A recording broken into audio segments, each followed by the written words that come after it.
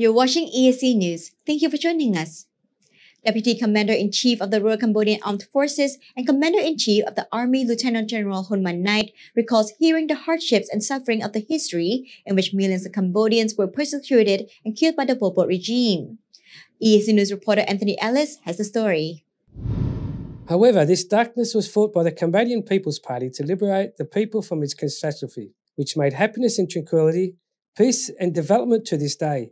He said during the inauguration for the official use of the 5D BST paved roads with a length of 27.97 kilometres in Che Hai village, Dung Kada commune, Srang Trang district, Kampong Cham province on Friday morning, May the 20th of 2022.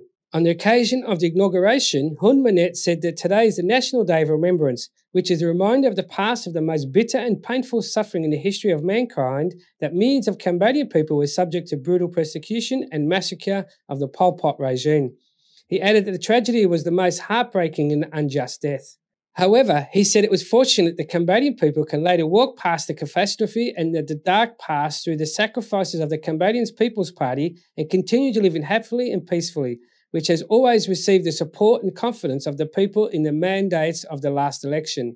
He recalled the merits of peace, which has brought prosperity and development to Cambodia to this day, urging all citizens to take part of the safeguarding these achievements, to remain immortal and strive resolutely to prevent a reoccurrence of the war, especially striving for the maintenance of peace and stability for future generations. As a whole, across the country, millions of people have been using and benefiting from the many achievements, including roads, schools, pagodas, health centres and hospitals, which are the result of the work of the royal government, he said. The Cambodian People's Party have changed the difficult situation from the past to current comfort.